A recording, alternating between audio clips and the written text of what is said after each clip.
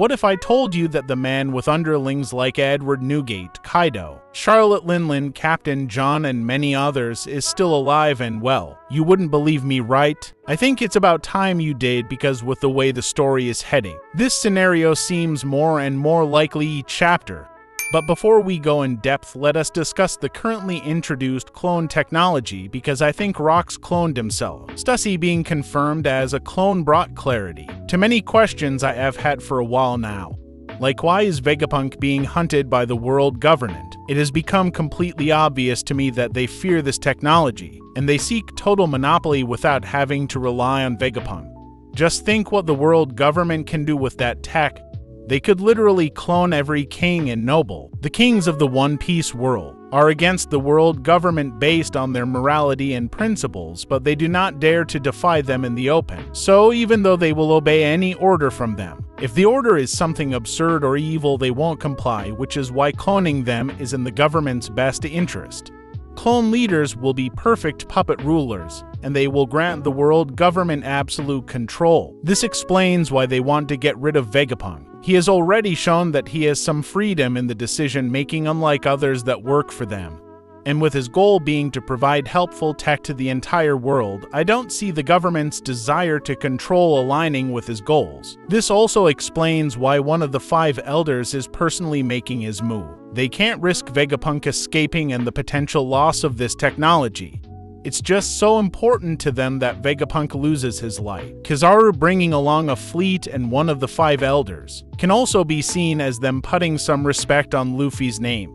They have a lot of info about Luffy's 5th gear, so they don't plan underestimating him. Ever since he first started his pirate journey, they underestimated Luffy. And as you all know, things didn't work out well for those who did. These latest chapters have also given closure on the self-proclaimed Whitebeard Jr., also known as Edward Weevil. I find his mother's claims to be partially correct, as I will explain right now. I will cut straight to the point here. I think Weevil is a clone, and that's for several reasons.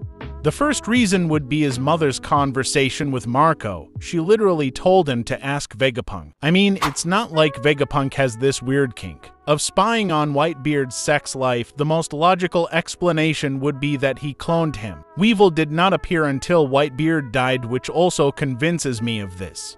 They could only gather his DNA after he died. It's not like someone could just walk to a Yonko and ask him for some body matter. If he truly was his son, I wouldn't see a reason why he wouldn't try and meet Whitebeard. I am aware that One Piece fathers are quick to buy milk, but Pops is literally one of the few exceptions. The guy adopted so many children, he was literally called Daddy, as many times as I will be this Valentine's Day. The only likely scenario is that Vegapunk cloned Weevil, and as for why he did that, I believe is because of a mutual agreement. She decided to give Vegapunk her genes to clone Stussy in exchange for Vegapunk owning her a favor. He couldn't just ask anyone after all. Such technology is supposed to be a secret. And who best to ask for some genes than a former Rocks member whose existence the world government is most likely trying to hide? From what we have seen so far, she doesn't look like the best person to grant favors to, but Vegapunk is sort of a rushed guy.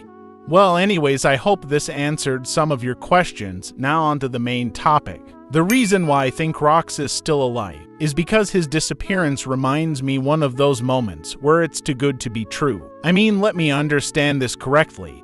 So a notorious pirate stronger than Roger, and with the most dangerous crew in history, simply disappeared one day with a huge island. Does this make any sense to you?